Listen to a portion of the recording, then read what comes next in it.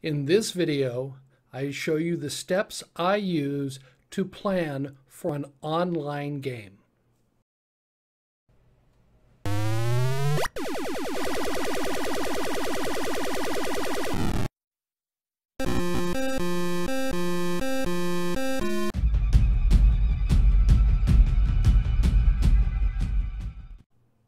If you're new to gaming, or you're new to running a dungeon, or you're new to running a dungeon online, you need to plan out your scenario. You need to have some idea of what you're gaming. So the first thing is to pick your adventure. That's fairly easy. There are lots of videos, discussions about how to pick your adventure.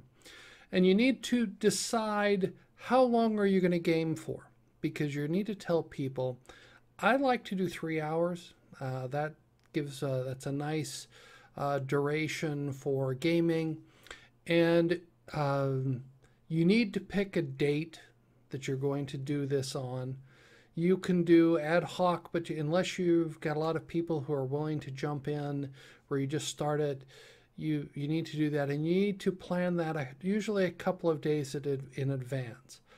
I try and get the invitations out for a game on Friday or Saturday by Wednesday. Now that means that it's up that it's posted on various Google groups and on Facebook to find new players. And if you've got a group, then you don't need to do that. But it's always convenient to tell people ahead of time when the game is going to be and how long it's going to be. So those are just simple things to plan for.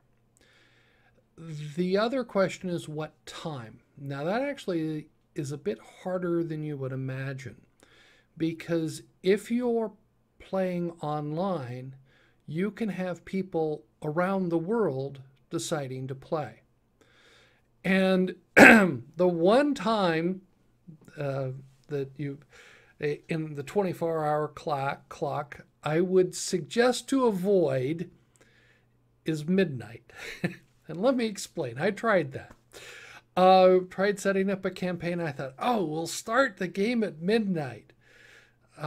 Is it Friday night midnight? Is it Saturday night midnight?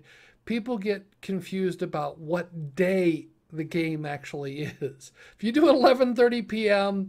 or 12:30 a.m., that's much easier than doing 12 o'clock a.m. because people get confused. And that was just a little word of warning. You could do it, but I suggest you don't. That it's easier to pick a time, either 11:30 or 12:30, and you schedule it in your time zone. That's one of the advantages with Google Hangouts, which I'm going to go through.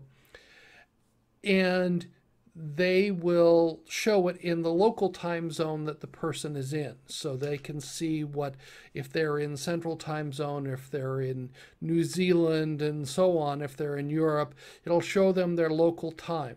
So pick a time that's convenient for you, that's convenient for the players that you know about that are there, and decide if you're going to allow other people to come in.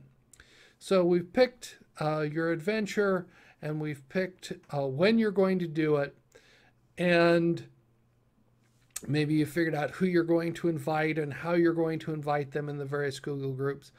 One other thing that you may not have thought about, and that is when you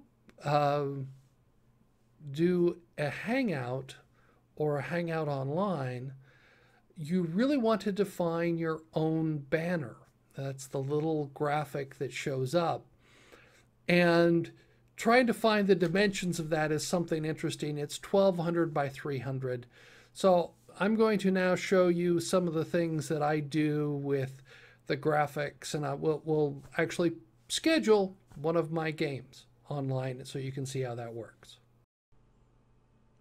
So as part of preparation, you want to know what you're going to call your Hangout. And in this case, this is called World of Tiglath campaign, and this is going to be adventure number 11. This is the 11th one we've had so far since we rebooted. This is my my short elevator pitch for the campaign to maybe make it people interested in this.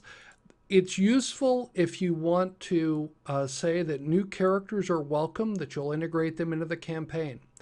I have a community, which is for the world of Tiglath, and that's useful information to also put in here.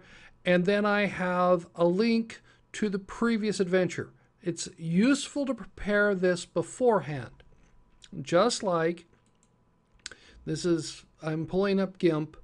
This is a graphic editor, and it's useful to have a theme prepared. And I took this with my camera phone. Then I cropped it to 1200 by 300. So if you see that the image properties is 1200 by 300, you're going to want that.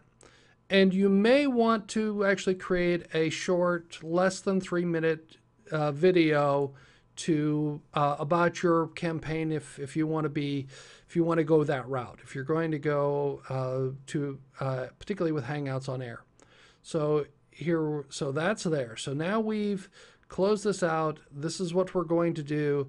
So now we go to the Google Hangouts page, and I'm going to schedule a Hangout on Air for my World of Tiglath campaign. So you click here, Hangouts on Air, and you say, create your Hangout on Air. Now then, we have some things to that we can come here, so we can set. We know our name of our campaign. We can actually do this, I believe. If we do, let's see. Let's put that there. So we copy that. Come over here, we paste it. Then we come back to our Word document, and we can copy out this information here and put that in our description. So this shows our description. Now, when do we want our adventure? So I'm not going to do now. I'm going to do later. This one I'm going to schedule on Saturday at 8:30 p.m. and it's going to run for 3 hours. Okay. Now I can invite people, and that's a whole interesting discussion. But what I'm going to do is I'm going to scroll down and pick just one, because I have a community. You can see I'm there. So there it is, World of Tiglath. I'm going to invite the World of Tiglath community to this because they're people who have signed up for that community for there. You may want to pick individual people and specify this. So now then I click share. So let's confirm this is on a Friday at 8:30 for 3 hours, and we have this. So now this creates our Hangout. So we see this. This is great. Now, the thing that I don't like is the first thing I'm going to do is I'm immediately going to edit the event because it has a theme, and I don't like their default theme. So I click change theme, and I click upload, and I'm going to drag the theme that I showed you before over. Let's see. You dragged more than one photo. Okay. Dismiss. I made a mistake. Dismiss. So if I click over here and I grab a folder, and that is my theme. So that's there. So now I have my theme. Okay, so I've got my event. I've created my event. I happen to have a trailer prepared, so I can go to my Tiglath introduction, and then it will say perhaps or you can go to your YouTube videos And for me, that gets a little bit harder because I know I keep scrolling down till I find it. So that's World of Tiglath Adventure 4. So I know I'm getting closer. And I come down to World Adventure 2 and Introduction to the World of Tiglath. So I add my trailer. So now this will show up as my trailer will show up as part of that if you want to have your trailer. So now I've got this, and I could then start sharing this event, but this is how you create your event. You've got your banner, if you have a trailer, which is there, and then you can specify the time, and you've got everything on there. If you like my video, press the thumbs up button. I'd appreciate that. Or if this interests you, you can always subscribe to my channel. There's a button right above. I look forward to hearing some comments. Tell me what you think about this, and I'll try and reply, and we can see if I'll do some more of these. Thank you.